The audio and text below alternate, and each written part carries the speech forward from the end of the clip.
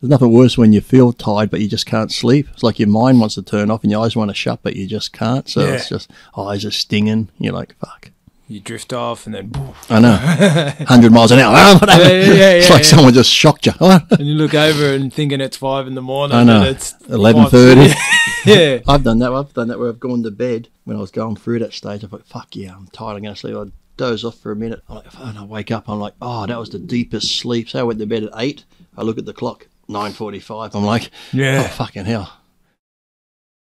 Well, I can tell you my personal experience when the kids were young. I didn't know how to sleep. When the girls were really young. That's the thing too. If you're already feeling that shit, you get someone who's had lack of sleep. You talk about going fucking crazy and mental in the head and shit. If you're not sleeping well, it's like, fuck me dead. Yeah, you're on edge all the time. You're angry at people. You're just like, fuck it out. They put you on, I was put on Cypramil, which is a antidepressant. And I know for a fact that it destroyed my testosterone. I didn't have anything, but I just put on weight. I felt like crap. I feel way better at 48 than I do at you're better off just having a fucking THC gummy or something. No. Well, that's the thing. Like, you don't get taught. Like, everything's take these tablets. No diet. No. And you have to figure it all out yourself. But like you said, even going on those ones, sometimes when you get put on them, that could make you feel worse if it's not the right one, because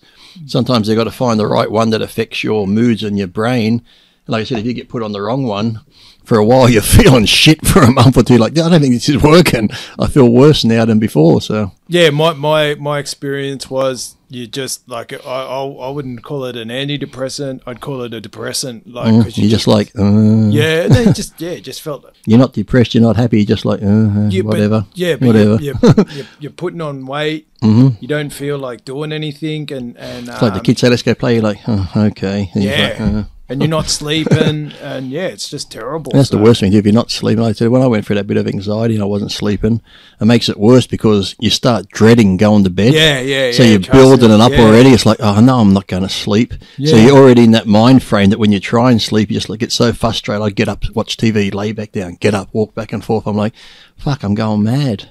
It's like saying, oh, you got to go and sleep on this table. Like, it's not comfortable. Well, I used to dread it. As soon as the sun started going down and started getting dark, I'd be like, oh, fuck, I'm not going to sleep tonight. I'm going to be this, I'm going to be that. I'm going to feel the same as last night. I'm going to be pacing. And you start getting all worked up, and as soon as you lay down, I'll be like, here it goes. And from that point on, it's just like, fuck, pacing the floor, looking at the clock. It's like, fucking hell. That was shit. That's when I started just called the doctors, like, take 2 Phenergan. I took that and it actually helped me. That's antihistamine Phenergan. I took 2 of them. But even then, you can't take them indefinitely. You can only take them a couple of nights, and then they lose their effectiveness. And if you don't take 3, take 4. No. And then you wake up feeling crap the next morning. It's like that, what's that other one? Rest of it you can get.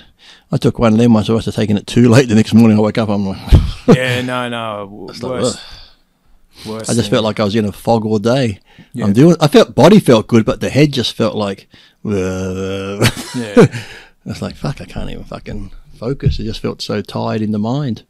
And like I said, put that on top of not sleeping, it's just like... There's nothing worse when you feel tired but you just can't sleep. It's like your mind wants to turn off and your eyes want to shut but you just can't. So it's just eyes are stinging. You're like, fuck.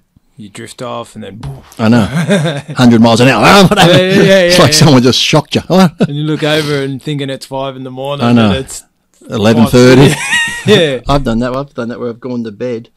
When I was going through that stage, I thought, fuck yeah, I'm tired. I'm going to sleep. I doze off for a minute. And I wake up, I'm like, oh, that was the deepest sleep. So I went to bed at 8. I look at the clock, 9:45. I'm like, oh, fucking hell. Only now 45. I felt like I was asleep for hours. But from that point on, then it's like, fuck. Then we turn TV on again, and maybe if I can just focus on the TV and not think about anything else. So I just turn the TV on and lay in bed and try and just listen to the TV. Nothing worse when you try and force yourself to sleep. And your missus is sleeping, you're like, fucking hell. Cats are sleeping, everyone's asleep but me. I know, it's shit, isn't it? You know, like, well, maybe I'll try catch up during the day, but during the day you still can't sleep. But then that ruins it for the night. I know. Yeah.